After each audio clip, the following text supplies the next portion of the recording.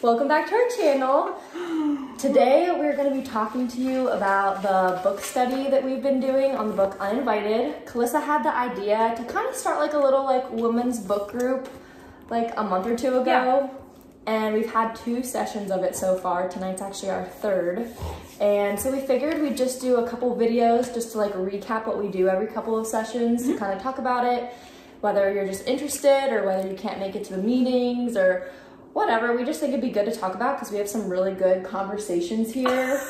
Can we have just your snacking? I named my ice water after the Pop-Tart. So you're here with us in spirit if you'd like to follow along. Yeah, so we don't really have anything like specific planned that we're going to talk about. We figure we'll just kind of recap what I feel like we've talked about the last 2 times we've met. Yeah, so hopefully you like it. Where should we start? Insert song.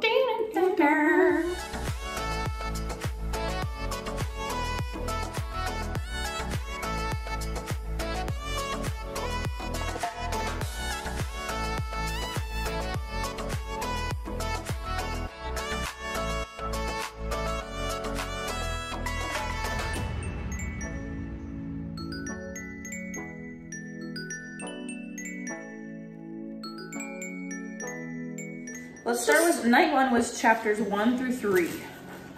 I just need a refresh of what chapters 1, 2, and 3 were. I'd rather ignore honesty. I think chapters 1 through 3, when we watched the video, I think Lisa's like takeaway from that first session was live loved, right? Yeah. Mm-hmm. So like her whole like summary or point to that first episode and that first chunk of book, those first 3 chapters, was that if you live loved by God, then you don't have to like beg for scraps of love from other people. Mm-hmm. So like even if you do face rejection, because this book is all about like rejection and like feeling like lonely or left out or uninvited, that then you also still have that person in God. Yeah. Does that like ring any bells? Yeah. Yeah, I feel like I always just connect to her stories the most. Mm-hmm. The story that sticks out from the first 3 chapters to me was chapter 3, there's a lady at the gym who hates me. Yeah. And we talked about this with the group that was here the first time we met. Mm-hmm. And I just like that one because I feel like as girls sometimes we take like other people's facial expressions or some people's like body language towards us really negatively, and you just automatically assume that someone doesn't like you just because they might not say hi or they might not make eye contact with you, which is basically what happened to her at the gym.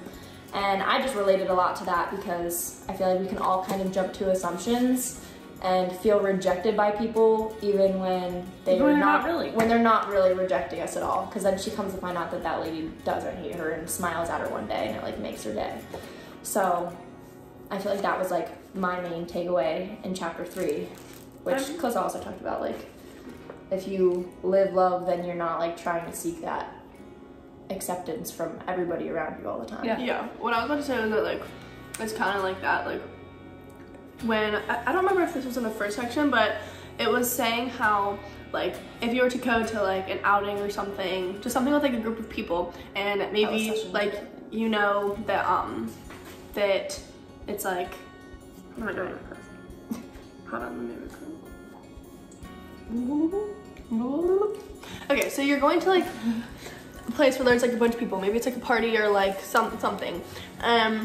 Usually if it's like an awkward situation, the first thing you would do is like pull out your phone because you don't want to like have to deal with the awkwardness. Like everyone knows like when you're passing someone in the hallway, your immediate reaction is like you know, I feel like everyone does that. Crazy. I know. Yeah. But the thing about like what both of them were saying about living loved is that you don't have to like fear going to like places with a bunch of people, like thinking that, oh, I won't make any connections, like I'm just gonna be like lonely there, people are gonna think I'm like, you know, you don't have to fear those like thoughts, because you can go in there like already knowing that you're loved by him and then being able to portray that onto others without feeling like you need to receive it in return. Like you can give it without feeling like you need to get that from those people and stuff, like in return. And you just like going into social situations like not afraid what everyone's going to think of you all the time, because I think that's like what she's talking about. Like, it says I refreshed my Instagram 4 times because she was at this party, and I feel like we've all relate to that. And Kalyssa and I talked about, like, it's so bad, like in college, like everyone just stands outside of class and sits around on their phones until the professor starts. Like, no one actually tries to have conversation with people that they don't know, like in today's society, because I feel like a lot of times you're just like worried that they're gonna think you're weird. Fear of rejection. And yeah, you just fear being rejected by them. So that was also my main thing in our second session that I like loved. So topic of session 1, I feel like, was live loved. Topic of session 2 was when you go in with an attitude of like, what can I give as opposed to what can I receive, it changes your, almost like your bravery. Because it's like, if your goal, it's kind of like thinking about what your motivation is whenever you meet people. If your goal is to like look good or be accepted or be the like loudest person in the room or have the most attention, like if that's your goal, then you set yourself up for feeling more of that rejection. But if your goal is to just like make other people feel comfortable or find that person who may be sitting staring at their phone, like acting really awkward, like if your goal is to give and not receive, it takes all the pressure off of you. I feel like that goes along with like literally like everything. I feel like it's all about your expectations of things, because like let me just give you a bunch of scenarios. That's also like, section 2 is expectation. Like with going to a place and meeting strangers, you don't want to have the expectation like they were just talking about, feeling like that. And like with friends, you don't want to have the expectation of like always agreeing on things. With like marriage and stuff, you don't like, you should be focusing more on what you can like give more than like thinking about what you can get from them.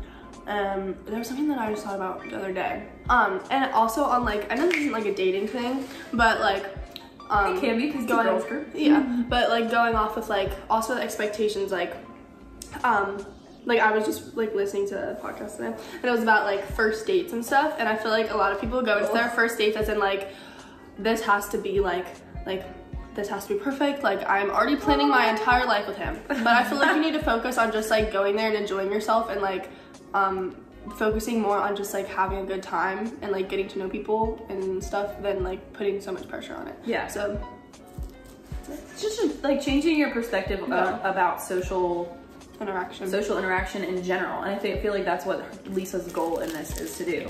Because in that second session, some of the biggest, like there's a whole page on like expectations and like what you expect of other people. And it was talking, and the first thing it says is no person is equipped to be the constant lifeline to another. So like you can't constantly going into rooms or going to parties or going to your partner or whatever being like, you are the person I'm depending on to get me through this situation. Or like, nobody's your God. I need to have you there or I'm not going. Like, you know what I mean? So it's just thinking about your dependency on other people as opposed to God. And then the very next paragraph says, some of our biggest disappointments in life are the result of expectations we have of others that they can never possibly meet. So it's like, whenever you place that expectation of other people, like, oh, they have to like me, oh, they have to help me, oh, they have to be there, that's when you do face that possible rejection, because they could be busy, or maybe they don't like you for whatever reason, you know? Like people are human. It allows other people to be human when you release that expectation of them. The other thing I was thinking about in session 1, so before we went over to like going out in social situations, when Corinne was talking about the girl at the gym that hates me or whatever, I think one of the other conversations we had, and we had this specifically with Maggie, I remember, it was like when a lot of times we put our insecurities on other people. So my example was like, if I know I have like a zit on my face, I'm assuming that that person is like staring at my zit. Or if I know that I like that literally happened today with my bra, yeah. I was like, I know this bra is lumpy, don't look at it.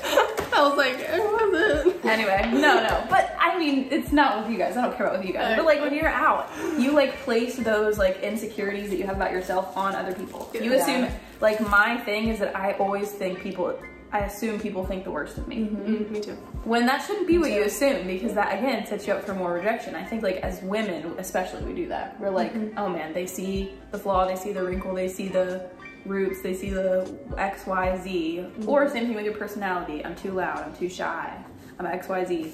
But we shouldn't be thinking that that's what they're going to be thinking of us. And then off of that, Maggie was mentioning, she's like, a lot of times when I put that rejection on myself, I turn around and put that rejection back on them. So like if I think somebody doesn't like me, or I don't think somebody's accepting me, then I turn around and I'm like, well, I don't like them anyway. Yeah. So it's like, it's just a destructive two-way street whenever you're solely focused on like acceptance from other humans.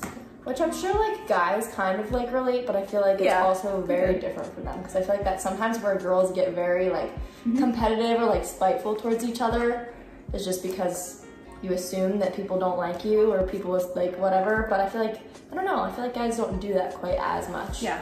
Sure, No, I feel the same way, and I feel like their pressures are different pressures. Yeah. But I feel like the pressure. Theirs is more on like June.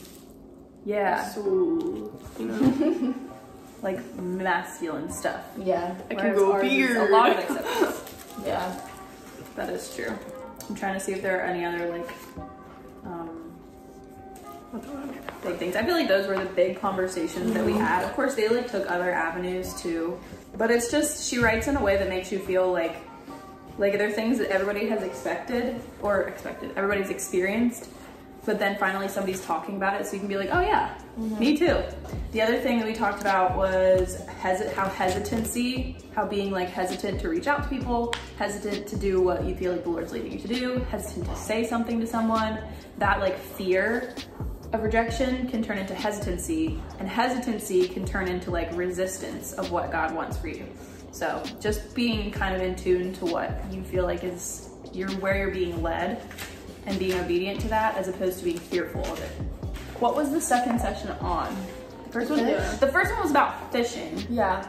And then the second one was about sheep. Peter rejecting Jesus. Yeah, and him telling him to go be a shepherd. Be a shepherd, yeah. Yes. Be a sheep. Yes, there we go. The first one was about fishing and how God was like giving out fish and how he's providing. And the second one was about how even Jesus was rejected. Clearly, they crucified him. But it just speaks to how relatable the Bible is, because even like the God of the universe has had people turn away from him, even his best friends. Yeah, that was the story of the one about Peter. Three times. 3 times. Yeah. And then whenever they were like reconciling, she's chewing a bone, God was like, go be a shepherd, basically, and what it means to be a shepherd and how to lead. So, oh, here, do you want to finish with this since you read this in last week's group? This is the thought that we'll leave you with before we go to our next session, because I'm starting to get thoughts about that. Yeah. All right. This is what it reads in the little like prayer at the end of this book, of this chapter. It says, though the long path is uncertain, you are so faithful to shed just enough light for me to see the very next step. I now understand this isn't you being mysterious. This is a great demonstration of your mercy. Too much revelation and I'd pridefully run ahead of you. Too little and I'd be paralyzed with fear. So I'm seeking slivers of light in your truth just for today and filling the gaps of my unknown with trust. There you go. Trust in him. He knows exactly what he's doing. It's tough. That was good. That was good. That was a good recap. I feel like we remembered a lot. Yeah. And these are things that like I'm trying to remember more in my everyday. There are definitely days that's not the case, but just good reminders. So we only have 4 more sessions. There's only Today 6 total. marks halfway. Yeah. So we're done today. We'll be number 3 tonight. So yeah, we'll do another one after the next 2, and then we'll do a third one after the last one. We'll keep you up to date. Yes. So we hope you guys can take something away from this and maybe change your outlook on social norms and God's love for you. And if you want to come to our Bible study, please come. DM us. Seriously, I'll send you my address. Or this is the book we're reading if you just want to look it up and read on your own time. It's a good book. Uninvited. It's a good book. Lisa Terkeurst. Sponsor us. Anything by her is honestly really good. And so we just talked about chapters 1 through 5. Yeah. The next section that we'll talk about will be chapters 6 through 11. Yeah. So if you want to follow along, you can. And yeah, I'll send anybody that wants it my address. We pretty much have it every other Thursday night. 7 p.m. 7 p.m. So baby. Whatever. If these social things aren't your thing, maybe you can learn a little something from Uninvited. But if they are your thing, come hang out. But yeah, we hope you guys enjoyed and got something from this. Make sure to like and subscribe and hit the notification bell. We hope you have a great week. And we'll see you real soon. Bye guys.